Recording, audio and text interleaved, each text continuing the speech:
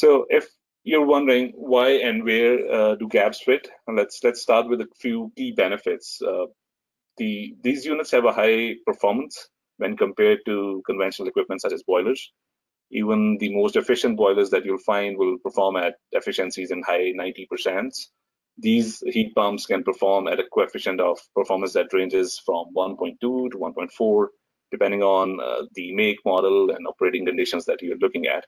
So in simple terms, you're getting more energy out than what you're putting in, which is similar to all heat pumps that are available in the market. Obviously, that is not the case for boilers. Secondly, these units are easy to operate and maintain, and that's the feedback we've received from facilities that have been running these units for a while now. The maintenance requirements are very low, and it's more like once it's commissioned, it's just running. It's there and quietly running. Another big advantage is that you do not require electric service upgrades in most of the cases because the units can run on a single phase 15 amp circuit, 240 volts. So it's pretty straightforward.